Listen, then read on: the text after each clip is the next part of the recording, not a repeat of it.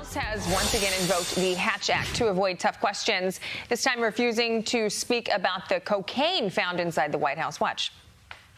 Former President Trump has made some pretty wild posts recently on social media. One of them was that the cocaine found in the White House had belonged to either the president or his son. Are you willing to say that that's not the case, that they don't belong to them? I don't have a response to that because we have to be careful about the Hatch Act.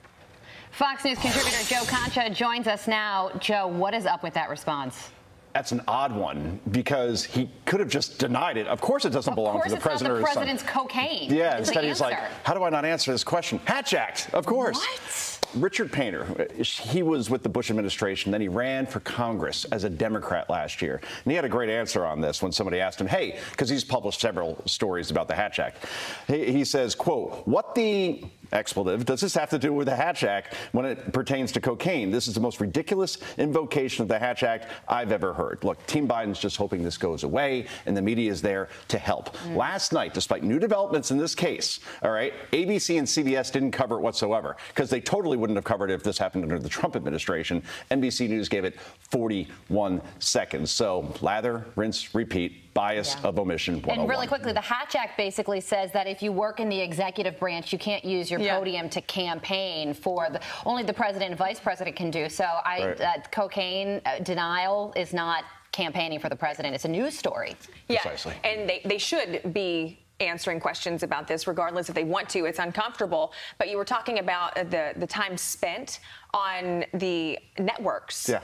Between the three of them, ABC, CBS, and NBC, 40 seconds. Is that, really quickly, is that any shock to you that they are just kind of also brushing this under the rug? No, we've seen this movie before with the Hunter Biden laptop, for example. Anything to do with Hunter Biden, it's like the third rail of journalism. Isn't that concerning that anything negative toward the Biden administration coming into 2024, it's like the same story over and over again coming into an election year? Let's not focus on the current president or his son. Let's concentrate on the guy running against him. Yeah, that's always the cover here. And the fact that cocaine was found at the White House is no small thing, especially now that we're learning that it was found in a more secure area than we had heard previously, that no normal visitors like you and me can get into. So there are a whole bunch of questions here, and I am also confused as to why the White House isn't answering these questions, because the president very well could be a victim in this situation. It was found, according to the latest reporting, near the Situation Room. Okay, so this is no longer, a tourist may have dropped it type of situation. And by the way, at first, no one knew what this powder was. It could have been anthrax. Yeah. Precisely. So more people should be taking this seriously. Speaking of answering questions, Media Research Center did some work so that we don't have to, analyzing all of Karine Jean-Pierre's responses from January to June of this year. And when asked about Biden family business dealings, she only gave direct answers 2% of the time. Wow. If Karine Jean-Pierre ran a funeral parlor, no one would die, right? In other words, this is somebody who, when was the last time you guys who do this show on a daily basis ever had something newsworthy come out of the daily press briefing? All she does is deflect. Whatever a story is about, if it's about, say, the Biden scandals, well, that is really under the purview of the Department of Justice. When it comes to cocaine, well, that's really under the purview of the Secret Service. These daily press briefings have become worthless, and reporters in that room who are not named Ducey or Heinrich should be demanding more answers. Don't let her pivot. Continue to press and get some answers for the American people on things that really do matter. Yeah.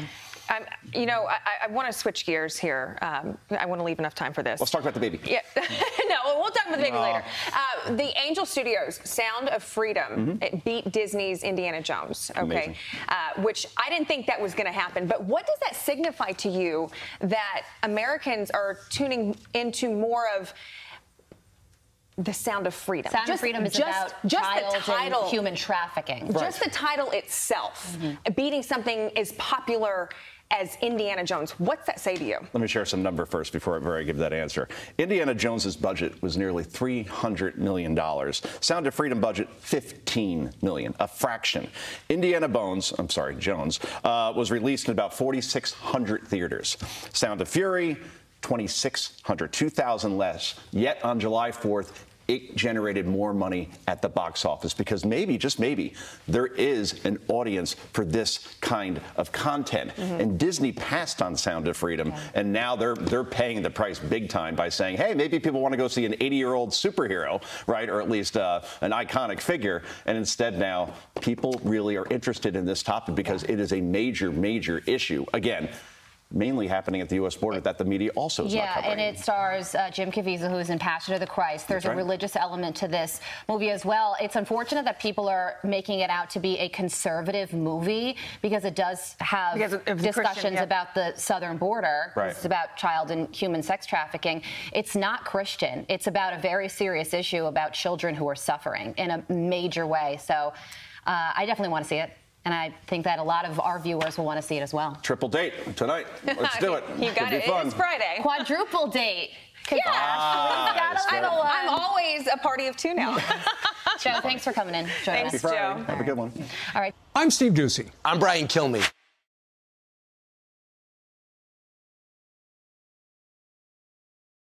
Please join the conversation. Put your comments and suggestions below in the comment section. Thank you for subscribing to this news channel. You will be notified of any breaking news and new post as you become part and parcel of the McCad TV family. Please like and share McCad TV. We love you all. Please support McCad TV Foundation by joining membership and visiting Amazon UK to purchase the displayed books to aid our orphanage projects across Africa.